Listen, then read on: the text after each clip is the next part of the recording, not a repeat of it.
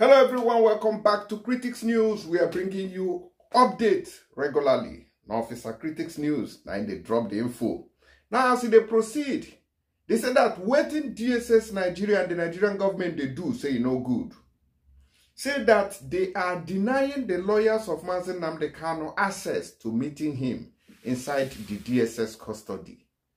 And there is an upcoming court date where he needs to be defended properly.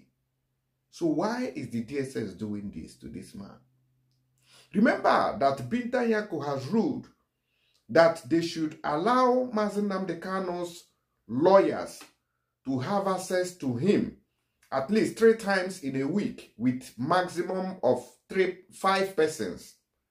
But as it is now, it seems that the DSS has continued the flagrant disobedience. I don't know English, go help me here. The flagrant disobedience to court orders. Who does that? Who is the doer of such? In case you are not sharing the videos for any reasons, just because of that English when I blow.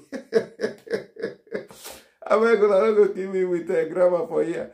Look at what we are talking about. It says Nigerian Secret Police, DSS, denying access to Nnamdi Kanu ahead of June 19 trial, legal team kicks. This is, I don't know how to position this matter. What kind of punishment, what kind of wickedness is that?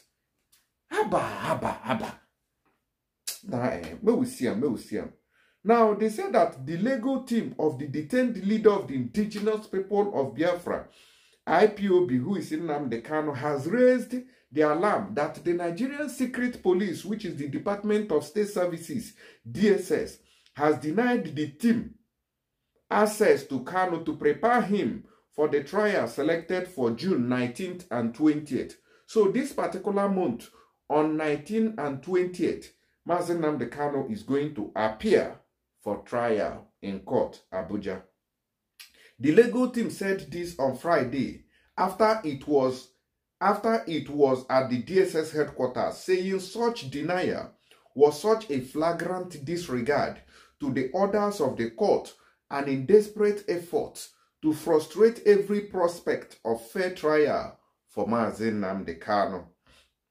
The legal team disclosed this in a statement issued on Friday after it was denied access to meet with the IPOB leader who has been in detention since June 2021 after he was renditioned from Kenya to Nigeria.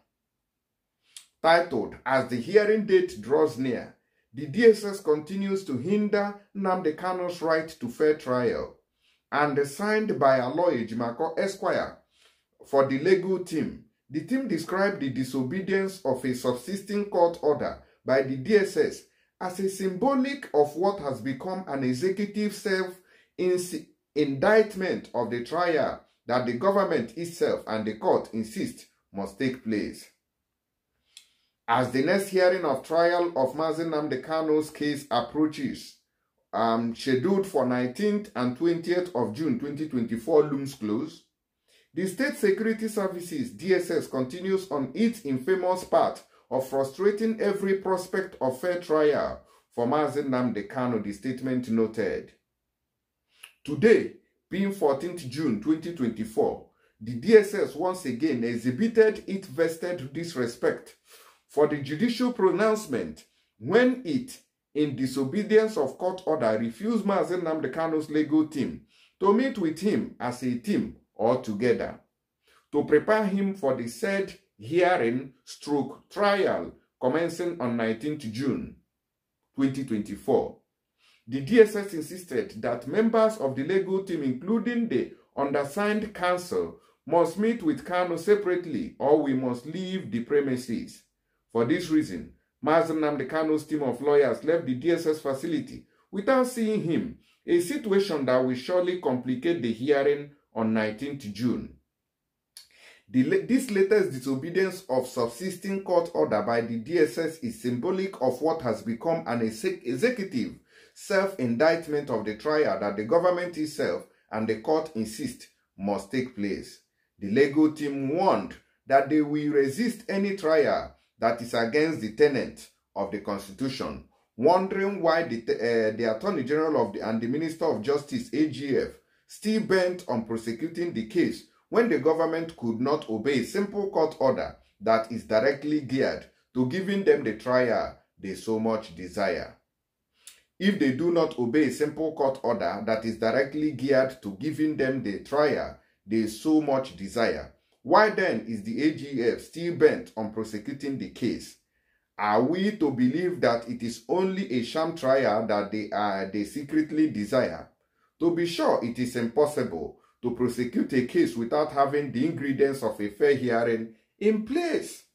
So how can, that is to show you what this Baba here, what do they call it, doing Clark, waiting the talk. He said that Buhari did everything in his power to subjugate Igbos during his administration. So Igbos have been suffering marginalization, subjugation, oppression, in fact, all sorts of wickedness from the system of Nigeria.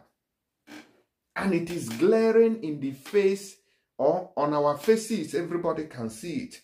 So it is not just coming on the media or coming on TV to say, oh, this country must unite. Why your wickedness is showing red light. So you born Peking today with the train small children, then they grow up, they see the treatment when the country they give them, and they hear that there is something like secession, there's something like calling for referendum to divide. You think they won't follow that path? When you are subjugating the Igbos, oppressing them and doing everything against them. Do you now see it?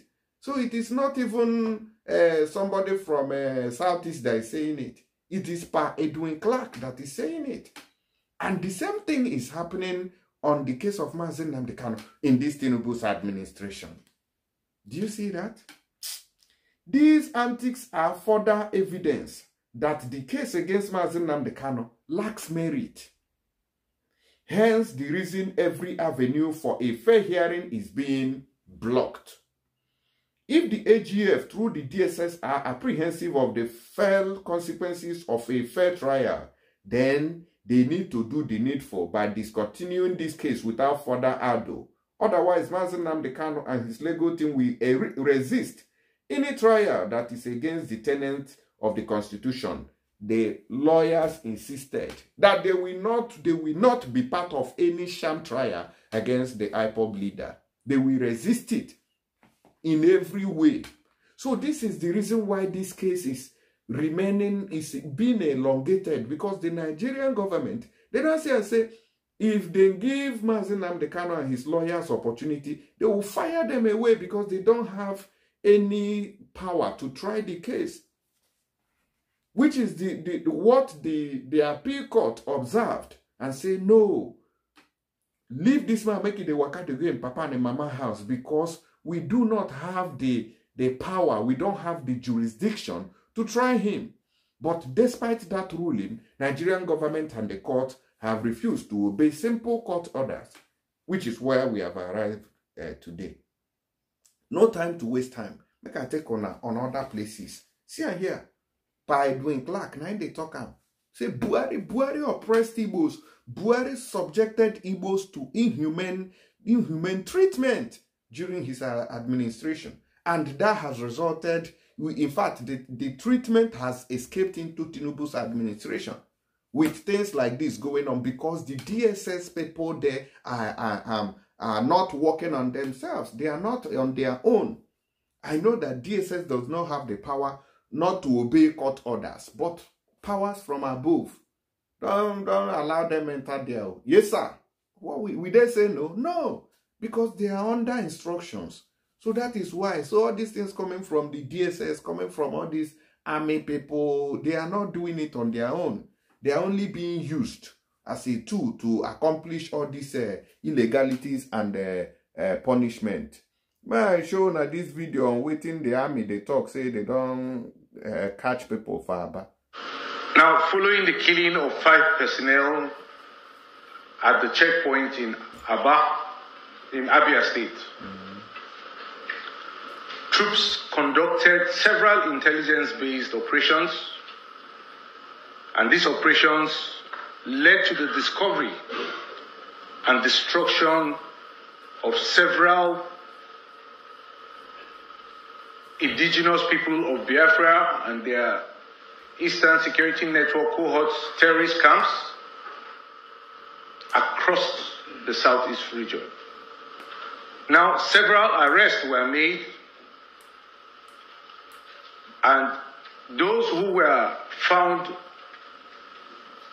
not to have any connection with the incident were released, while several others, culpable, are still in detention.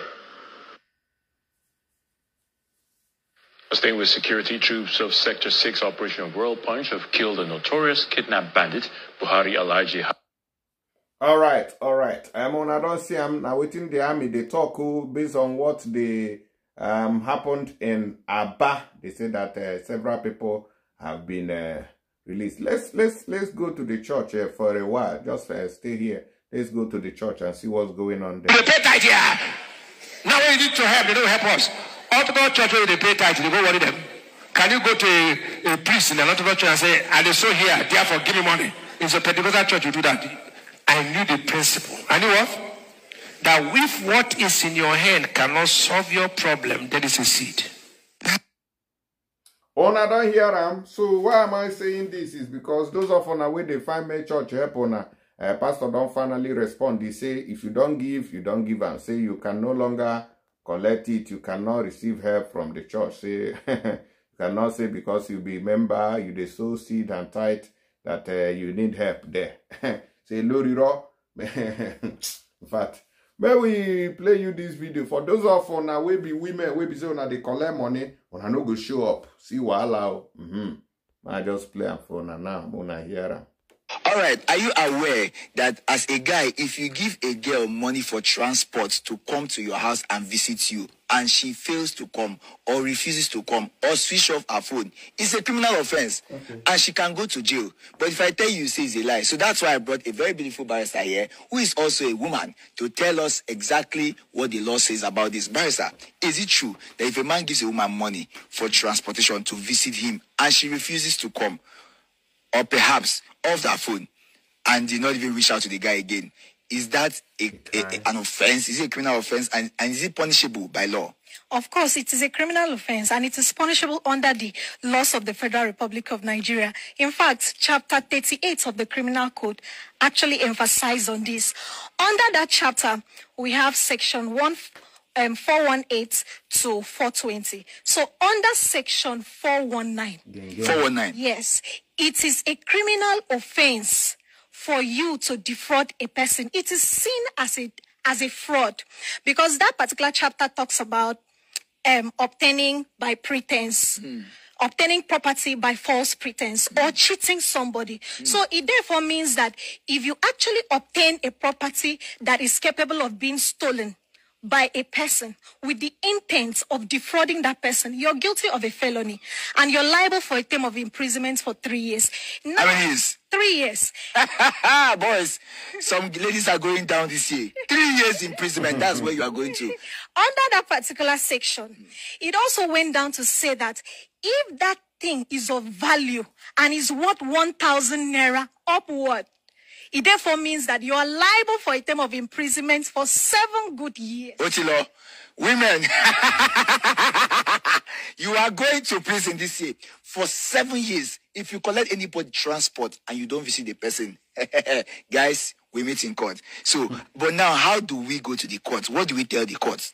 So, in practice now, if you bring such matter to court, and you will actually tell the court that this is what happened. You invited a girl to come visit you, or you invited a girl to go out on a lunch date with you, maybe on a date with you, and for some reason, she agreed, and all of a sudden, she turned off her phone, or she started giving excuses without coming, without any valuable excuse. After you have sent her money. After you have sent her money, then you have every reason to bring the matter to court. It depends on the individual. Are you heartless enough? Are you tough enough to come to court and come and challenge this lady that she should refund you? Yes. And if she refunds you the money, can you add charges? Can you, how's it called? Compensation. Compensation, yeah. Yes, you can actually tell the courts because this is a criminal offense. It's actually not a civil suit per se. So you can actually tell the courts that Wahala di.